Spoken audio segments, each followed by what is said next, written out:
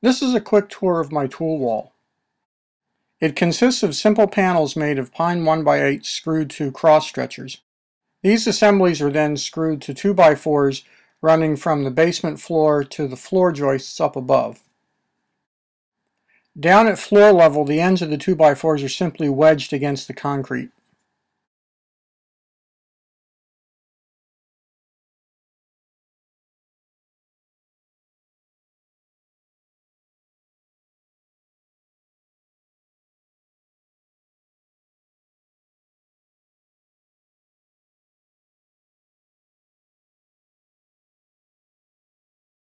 Up at the overhead floor joists, they're screwed in.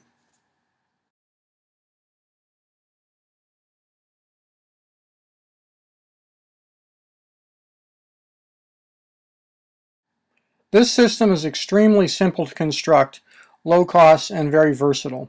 As you can see, I have a variety of different holders mounted on this, simply screwed to the wood or nailed in.